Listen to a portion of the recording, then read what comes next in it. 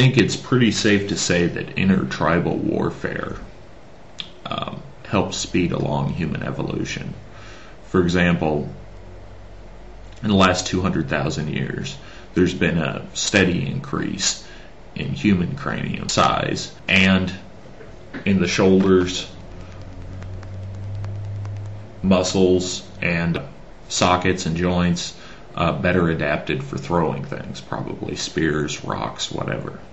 For example, our nearest living relative is the chimpanzee that we share a common ancestor with. Has a hard time accurately throwing things. It throws its own feces, but not with amazing accuracy over 20 feet like a human can do. They're pretty good within 20 feet, but they're not as well adapted for throwing things. However, their frame, some of the tendons can connect differently and basically make it stronger than a human being, a weightlifter, would be. My hypothesis would be that warfare between these different roving bands of hunter-gatherers over the last, how long has there been agriculture? 8,000 years at the very most. So you have 192,000 years of competition between these groups.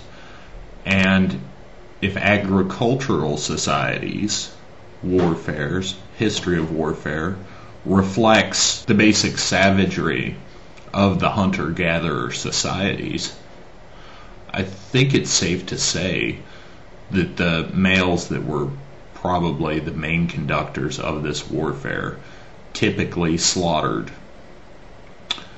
the males of the tribes they were conquering and took off the females. That would, of course, result in a lot of selective pressure on the males. First of all, to throw things well, which would also be facilitated by the fact that the humans that threw things better would better be able to kill game as well as each other. Second, the communication between apes is mostly hand signals and some grunting and stuff. But as our minds were growing, in order to help facilitate the toss of a spear, doing the folk physics, the mathematics in the mind to make that spear land with enough force at a appropriate distance, I think it also facilitated language skills. And those language skills helped these hunters and warriors to better sync up their movements and make war plans and hunting plans and game plans. So both are kind of acting on each other.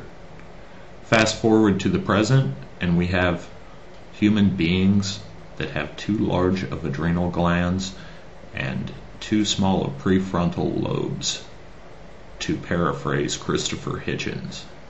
So we now have 6 billion people on Earth. Our technology has done a fairly decent job of providing enough extra food for everyone on Earth, but it remains to be seen if we can continue this. Our fields are mostly fertilized with petroleum byproducts, things made from petroleum.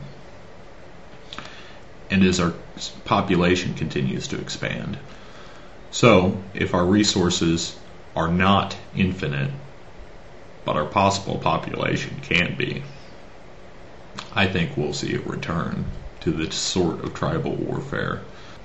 In fact, did we ever leave tribal warfare? If you think about it, the war in Iraq, we can debate whether or not it's really about oil, but I think it is definitely about influence in the region. The reason, of course, that we want that influence is because of the resources in the region. What I'm wondering is if you all agree with me that humanity is predisposed to strife and warfare.